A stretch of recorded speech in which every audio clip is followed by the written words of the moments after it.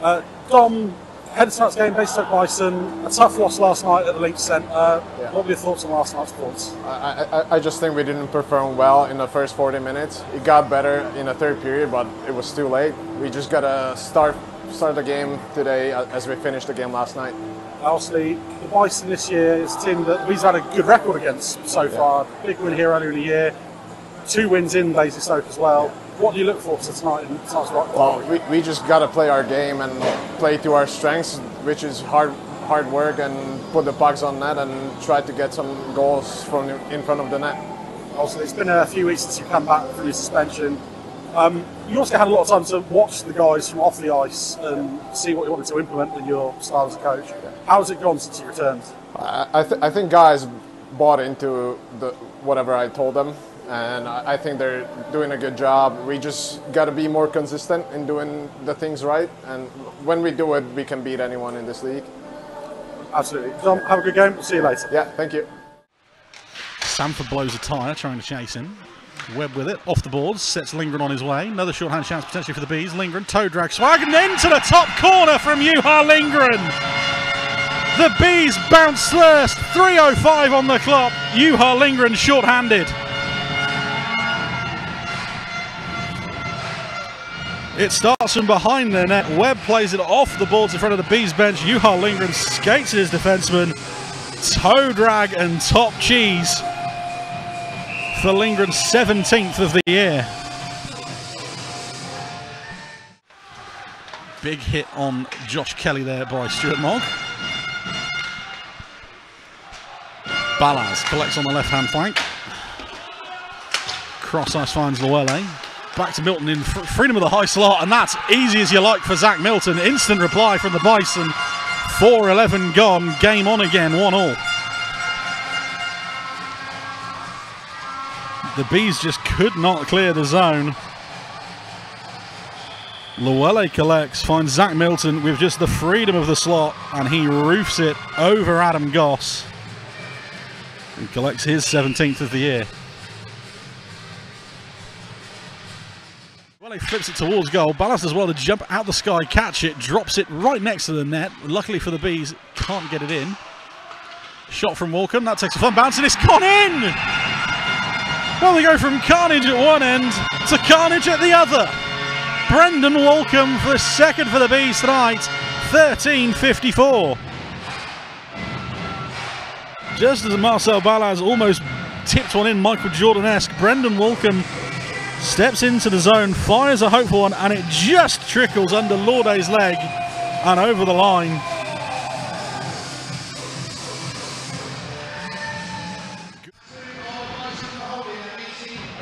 Finds way around to Galazzi. Attempts to pass the goodbye, gets tipped. Bison will come on the rush. And that is easy as you like for Marcel Ballas. The two imports combine. Ballas finds Llewellyn. Llewellyn's snapshot is saved, but a wide open goal for Marcel Ballas. Shorthander, 18:38. It was tipped from Ballas there on the right hand side. Finds Llewellyn. His snapshot is well saved by Goss. The rebound ends up perfectly on the slow back stick, and he taps into the wide empty cage to tie this game up again at 2-2. Cliff does, finds a man.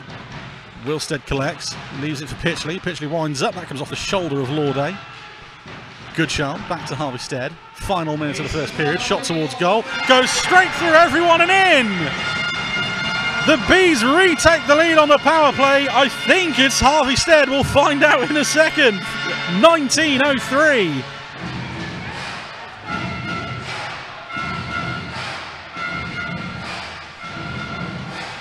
It comes to Harvey Stead, they're up on the blue line. Shot towards goal. It looks like it may have taken a tip off JJ Pitchley in front. Through traffic, a couple of deflections, it's through Lord. Gail Llewellyn goes to the box.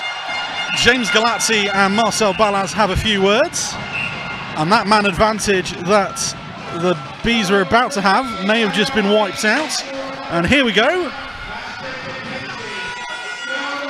Exchanging pleasantries below us.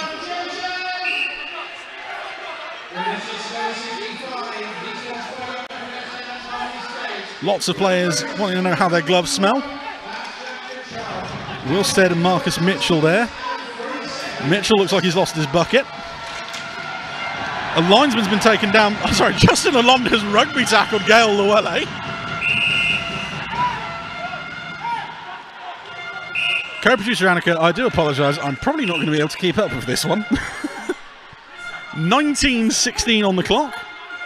Llewellyn hooking was definitely the first one there. So it was going to be a Bees power play. Now, I'm not so confident. James Galazzi was definitely called for a penalty there, for a punch on Marcel Balaz, which knocked him to his bottom. We will wait and see what comes of it. If you didn't know it's a local derby still, now you know. That one is Bradley, I should say. Balaz sets Milton away. Milton looking for an option, goes for the shot. That's off the post and in this time. The Bison tie it up. Zach Milton with his second of the night at 27-20.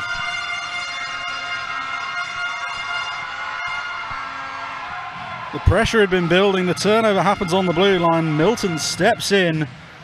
Just keeps stretching the defenseman out to the side. Finds a shot and goes posting in on Adam Goss. As the Bison tie it back up at 3. Lydiard is there first. He backhands it out the zone. Goodbye. Wheels.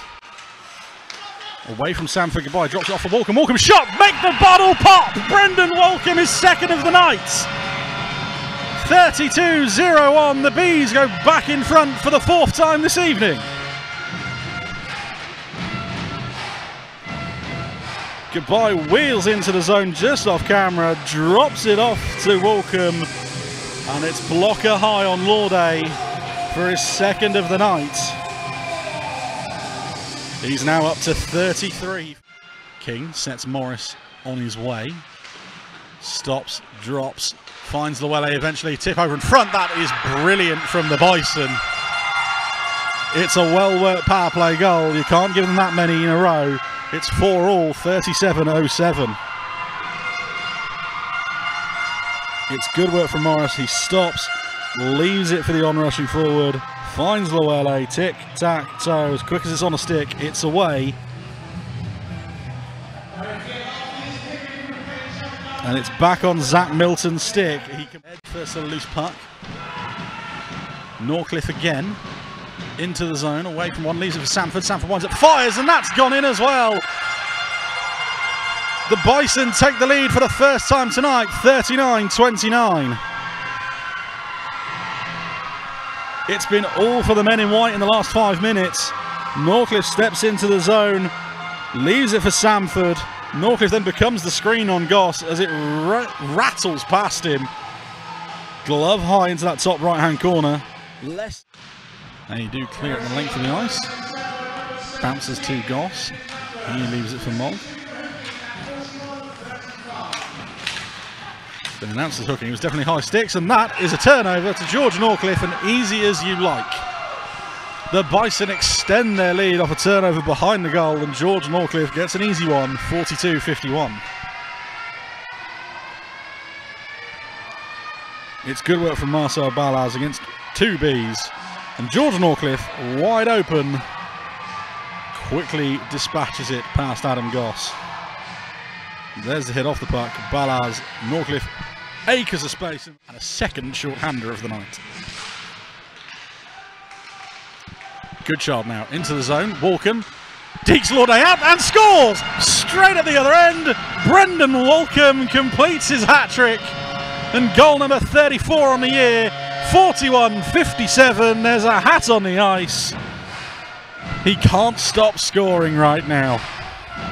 Straight off the draw, good child into the zone. Brendan Walcombe dekes Jordan Lauday out of his pants. Walcombe, 49 points now. Lauday blocker down, keeps it out. Puck loose in front, Moore can't keep it in the zone, Bison can break again. Shot in front of the net, that's another loose puck rebound. George Norcliffe did brilliantly well to bring it into the zone, backhands it on goal. Goss does well on the first one, doesn't control the rebound, and it's easy as you like for Alex Samford. It's 7-5.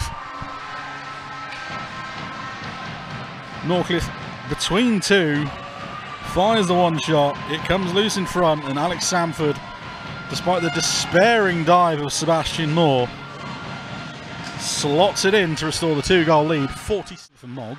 Jackson. Walcombe tips it on. Goodbye again. Goodbye, round the back, and then it goes to the wraparound for in front. That's in front to Brendan Walcombe, who gets his 4th of the night. This is insane now. 47-07. It's 6-7. It's good work from the coach. He goes round the back of the net, draws the D-out position, and it's another great finish for Brendan Walcombe's 50th point of the year.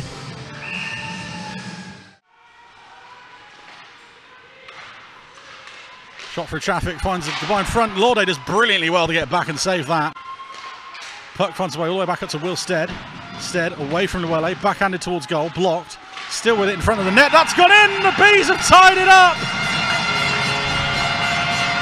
I don't want to guess it, but it might be a case of it's that man again. 50-15, it's 7-all. The shot from Will Stead in front is blocked by Kelly. It comes loose, and it looks like it might be Dom Gabai who gets on the board here. The sea of bodies, and the Llewellyn gives chase. Wilstead does well to get it away from him. Wilstead up the left-hand side. Balaz poke checks it away from him. Balaz dumps it in. Llewellyn first to it. Goodchild tries to score away. Goodchild in front of the net, and that's gone in! Marcel Balaz may have just got the dagger with 47 seconds to go.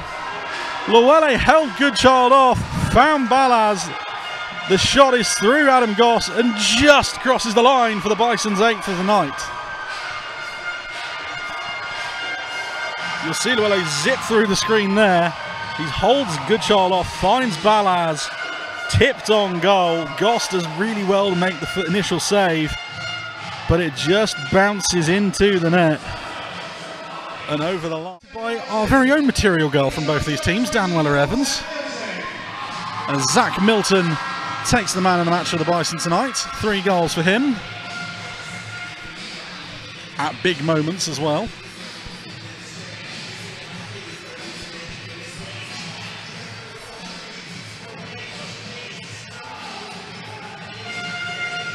Who doesn't love Dwee?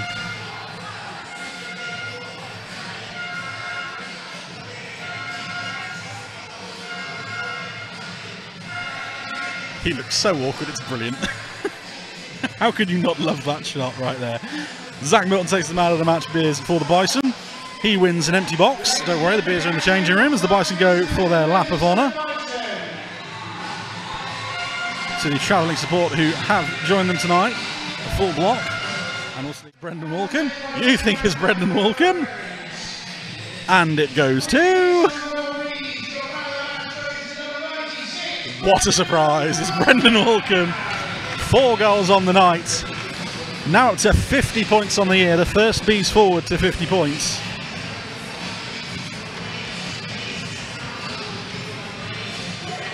Rattling up 5 goals on the weekend, he got 1 last night at the League Centre.